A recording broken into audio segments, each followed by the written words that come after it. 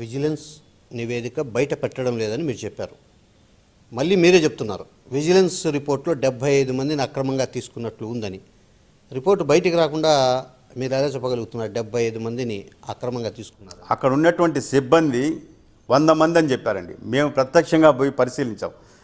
SPBC ఛానల్లో ఉన్నటువంటి నా సన్నిహితుల్ని స్నేహితుల్ని నేరుగా కలిసి స్వామివారి దగ్గర మీరు జీతం తీసుకుంటున్నారు, స్వామివారికి అన్యాయం జరిగేటప్పుడు ఖచ్చితంగా మీరు చేయలేకపోతే మాలాంటి వాళ్ళకి తెలియజేయండి, వాస్తవాలు బహిర్గతం కావాలి, లేకపోతే మీరు కూడా ఆ పాపంలో భాగస్వాములు అవుతారని చెప్పి అక్కడ ఉన్నటువంటి సిబ్బందిని విజ్ఞప్తి చేయడంతో సిబ్బంది ఎవరెవరైతే అక్కడ మీరు చూసారంటే టీ అనేసి వేసుకుంటారు ఐడి కార్డులు, ఆ టీ అని వేసుకోండే ఉద్యోగస్తులంతా కూడా టెంపరీ అనే గుర్తింపు కింద 75 మందిని పెట్టుకున్నారని చెప్పి మాకు సమాచారం ఇచ్చారు. కాబట్టి అదే రిపోర్టు వాళ్ళే సివిఎండ్ఎస్ఓ గారికి కూడా సమాచారం ఇచ్చారు. కాబట్టి ఖచ్చితంగా 75 మంది అనేది వాస్తవం. అది రేపు రిపోర్టు బయట వచ్చినప్పుడు కూడా మీకే తెలుస్తుంది.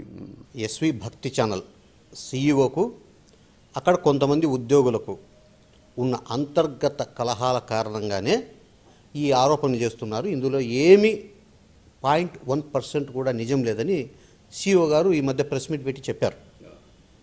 మరి దాన్ని మీరు ఏ రకంగా చూస్తున్నారు? ఇప్పుడు ఒక సంస్థకు సీఈఓగా ఉన్నటువంటి నరసింహరావు గారు ఆ సంస్థలో ఎవరన్నా తప్పు చేసినా లేదా అతనికి వ్యతిరేకంగా పనిచేసినా సంస్థకు వ్యతిరేక కార్యక్రమాల్లో పాల్గొన్నా వెంటనే సస్పెండ్ చేయాలి. మీరెందుకండి వాళ్ళకి కాపలా గాయడం? సీఈఓ నరసింహరావు గారు ఎవరన్నా తప్పు చేస్తా ఉంటే ఉద్యోగస్తుడు సరిగా సక్రమంగా పనిచేయకపోతే మీ పై అధికారుల దృష్టికి తీసుకెళ్ళండి, ఈఓతో చెప్పండి, సార్ ఈ విధంగా వాళ్ళు మా మాట వినడం లేదు, సక్రమంగా పనిచేయడం లేదు, మనం జీతాలు ఇస్తున్నాం అని చెప్పి తప్పు చేసిన వాడిని ఎవరు కూడా వెనకేసుకోరాకూడదండి. టీటీడీలో ఎవరు తప్పు చేసినా ఎస్పీబీసీలో ఎవరన్నా 250 మంది కానీ నిజంగా తప్పు చేస్తే వాళ్ళు పెరికేసండి. వాళ్ళేమి నిస్వార్థంగా నిజాయితీగా పనిచేసే వాళ్ళు అక్కడ పనిచేయాలి. శ్రీవారి సేవకులుగా ఉండే వాళ్ళే మీరు పెట్టుకోండి.